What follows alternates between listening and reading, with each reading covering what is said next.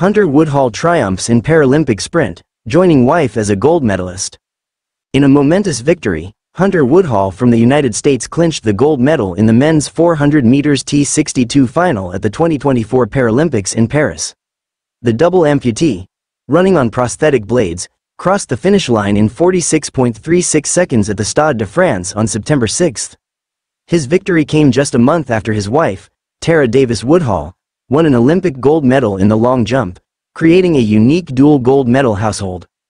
Davis-Woodhall had made headlines during the Olympics when she rushed into the stands to embrace her husband in a heartwarming viral moment. This time, the roles were reversed, with Hunter emerging victorious and joining his wife in the elite group of gold medalists. Woodhall's triumph was not without its challenges. Just a year ago, he was unable to compete at the Para-World Championships due to malfunctioning prosthetics. Reflecting on his journey, Woodhall said, "This feels like a fever dream. I've gone through so much stress and worry to achieve this. When I crossed the line, I couldn't believe it. I thought I was still dreaming."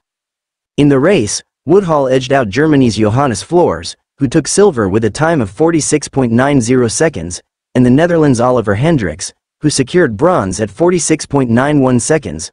Woodhall also earned a bronze medal in the 4x100 universal relay, adding to his medal count at the Games.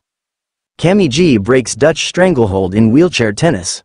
Japan's Yui Kamiji made history by sweeping the women's wheelchair tennis competition at the Paris Paralympics, defeating reigning champion Didi de Groot of the Netherlands in a thrilling final.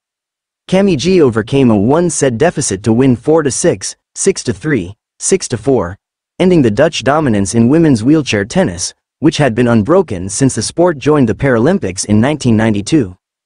The day before, Kamiji had already won her first gold medal in the doubles event, partnering with Minami Tanaka to defeat de Groot and Aniek van Koot. Reflecting on her success, Kamiji said, "I can't describe how big this is. After the doubles, I still wasn't satisfied. I had to focus on the singles." De Groot, the defending champion, was visibly disappointed. "I'm just really sad that I couldn't get the gold," she said. "The expectations were high, but I couldn't live up to them this time."